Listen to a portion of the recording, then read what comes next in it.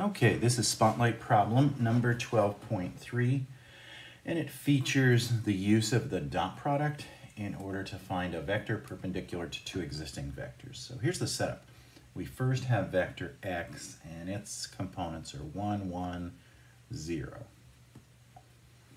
And then we have vector y, and its components are 2, 4, 2. And the question is to find a vector that is a unit vector and is perpendicular to both of these vectors. So I need to just make up a vector to be that third vector. So I'm going to call it u temporarily, and it's going to have components a, b, c.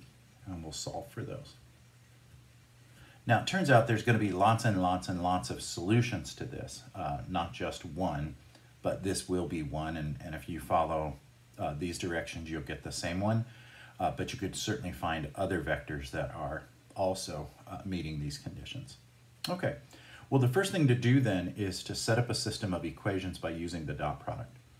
We know that the dot product between any two vectors tells me the degree to which they point in the same direction. And so if the dot product is 0, they don't point at all in the same direction, which means they're perpendicular to each other. So setting the dot product equal to 0 is a good test for perpendicularity. That's what we're going to use here. So first, we're going to take u dot x, and we're going to set that equal to 0. And what is u dot x? Well, it's 1 times a plus 1 times b plus 0 times c. And that equals 0. So that gives me the first equation, which is a plus b equals 0. Now I want to do the same thing by taking u dot y.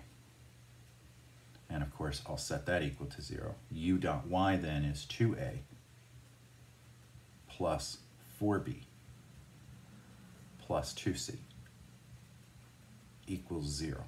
And this is where getting multiple solutions comes in order.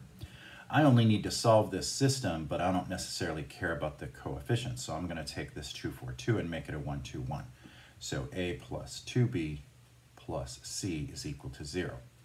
And then to that, I'll put the second equation, a plus b is equal to 0. Well, literally any combination of a, b, and c that solves this will produce not only a vector that's perpendicular to x and y, but then I'll show you how we do the next part, which is to make it a unit vector. But you can see it's a system of 3 variables, but only 2 equations. So there is no exact solution to this. This will have multiple solutions, and I need to find just one of them. So the first thing I'll do is use Gaussian elimination to subtract the second equation from the first. So if we take the first equation and subtract the second, we're going to get b plus c is equal to 0.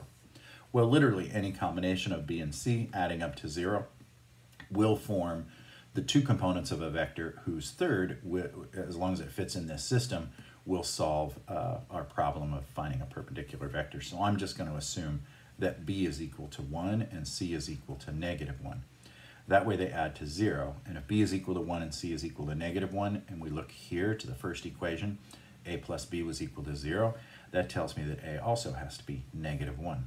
Now, this set of components satisfies both of the dot products being 0, which means the vector u, which now comprises of -1, 1, and -1, is absolutely perpendicular to both of these.